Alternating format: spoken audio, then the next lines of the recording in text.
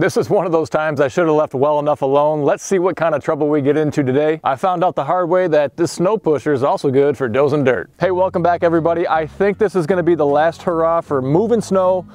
I probably don't even need to do it today, but I just want to. I used my rear blade earlier this winter a couple of times and it worked really well. The one difference is the ground was completely frozen at that time.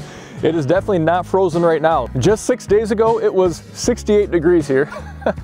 And in a couple days, it's gonna be back up into the 60s. So we have a couple frigid days, dropped 3-4 inches of snow. I thought it'd be a good chance just to get this blade in action, show you what it's about. I'm concerned about the ground not being frozen anymore. We actually did a lamplane job on here already, some grading out, so we loosened it up a little bit. It has had a chance to firm back down a bit, been driven over a decent amount. But this is kind of the trade-off with a rear blade. You know, there's no skid runners that I really know of to put on a rear blade or gauge wheels. Perhaps you could fab something up and make it work. So there's nothing to really prevent it from digging down further into the ground. Generally, rear blades don't dig down all that much, but we're gonna see how it is. We can adjust the top angle as well with our hydraulic top link to see if we can make it less aggressive if needed. But if you're looking for a multi-purpose tool to maybe do some summer grading and try to figure out a way to further justify it, if you are going to be in an area that has the ground frozen for a while, then this could be a good secondary application. In fact, some guys only run rear blades to clear their driveways or their properties out, so let's give it a shot today and see how it does. As always, we are proud to be sponsored by Bora Wheel Spacers. If you're looking for a stability solution for your tractor, wheel spacers can widen out the footprint, make it a lot more stable on hills. I'd encourage you to check out Bora, link down below. Hey, a couple updates for you too. If you follow the channel, you know I busted a shear bolt on our ripper that we had. I ended up getting some replacement shear bolts. I contacted Dirt Dog to get their recommendation on the replacement shear bolt, and it was a grade 2, which kind of threw me off. I was expecting it to be a grade 5, and I would have just assumed and got grade 5, but they said a grade 2 shear bolt, and so that's what I went with. However, I did also get some grade 5. So, you know, if you look online on any of the discussions, or if you Google, you know, grade 2 versus grade 5 shear bolt, you're going to get a lot of discussions on there. And so I'm going to stick with the grade 2 for now. We're going to see how it does. We're going to have a real nice stretch of warm weather coming up, so we'll get that frost out of the ground here, I think, pretty quickly, and we'll see how it does. But I have some grade 5s as backups if these start to shear too quickly. I guess time will tell, but that's always a interesting topic of discussion. Shear bolts on your brush hogs, on your snow blowers, all that kind of equipment that requires it. The one you don't want to get for sure is going to be a grade 8, so that grade 2, grade 5 discussion continues to go on. Let me know your thoughts. So next up, again, actually the same video. You guys might have seen me adjusting my top link quite a bit to try to get the right angle and get that engaged, and I'm actually kind of in process of working with a local company to have them try to start producing hydraulic top links for us. But I couldn't wait, so I went on Amazon and I found something that I hope works, and so just taking it out of the box now. We'll have to get it put on here pretty soon and tell you guys more about it. But this one came with hoses and fittings and all that, and whether it all works for us or not, I don't know. Let's see if we can get this out of here for you. Must be jammed up, hung up on something. There we go. So this is it. Came with all this. I can't remember. I think it was around 300 and change maybe for it. With everything you see. Oh, I stand corrected. There's no actual fittings on here. Or no, are there? Maybe they're underneath the caps. Okay, yep, there are fittings on there. So we'll see if these work. They look like they may work at first glance, but we'll find out. That's the problem I have lots of times with attachments, you know, and you see this on grapples and plows a lot too, is if they come with the fittings, and oftentimes you're going to have different fittings on your tractor. There's not really a standard, unfortunately, on tractors on the front or on the back on what they have, whether they're flat face or Pioneer or you know, 1/4 inch or 1/2 inch or 3/8 or whatever. There's just so many variables. Oftentimes you'll have maybe 2 male or 2 female or 1 of each, and it's just crazy. So sometimes I feel like they do better off just not giving you fittings, because it's just an extra cost that may or may not work for you. They could get an overall lower price point and you could just handle the fittings after the fact. Well, and hose lengths also vary too. So these hose lengths may or may not work for our application, and every tractor is a little bit different. So we'll keep you updated, get you more information as we get it installed. And so the last thing is to point out that this is snow that we've had a week or so, maybe a little bit longer after we frost seeded. A lot of you guys weren't very familiar with frost seeding, which is, it's this time of year. It's late February, early March, right in that ballpark where you're just spreading, broadcast seeding right down into the snow. If you only have a few inches left, or even bare ground that time of year, you start to get these major temperature swings, you know, above freezing, below freezing. You have some snow like this. All these kinds of events are going to work that seed down into the soil, and that's part of the magic of the whole process. So this is just kind of seeing what it's like here in action. When we shot that video, most of this area was bare ground. It was warmer temperatures. Now we're back down to freezing temperatures. It's that whole idea that's making the process work. All right, well, let's get that driveway plowed before the snow melts away.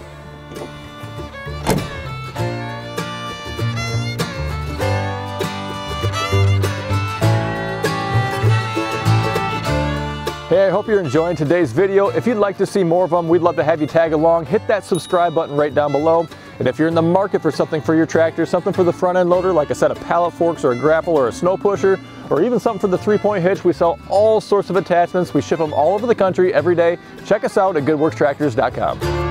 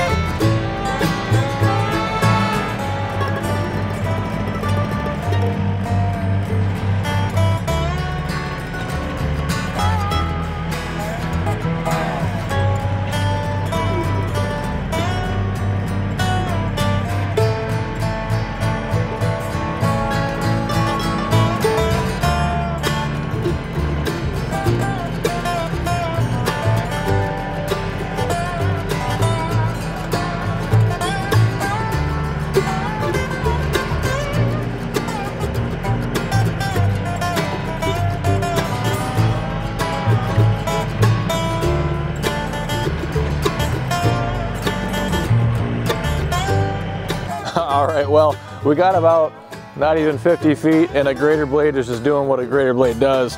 This ground is not frozen at all. It's just piling it up, ripping up the gravel instead of just the snow. It's not riding along on top like it was when the ground was frozen. It worked amazing. So that's kind of a seasonal thing, right? If you're deep in the heart of winter, I think that grader blade works really well. You get to the late winter, early winter situations, you know, when it's those first and last snows and the ground is softening, it's a tough sell. If I had some skid runners on there of some kind, maybe even some wheels too, something along those lines that prevent it from digging down in, that would probably make a big difference. Either way, this is the last snow plowing chance I'm gonna have this year. I am gonna make something happen. We're gonna get it done with this guy right here. We're gonna go ahead, slap it on the Kubota and just knock it out, do a little bit of plowing with the snow pusher. So let's get it hooked up and make this thing happen.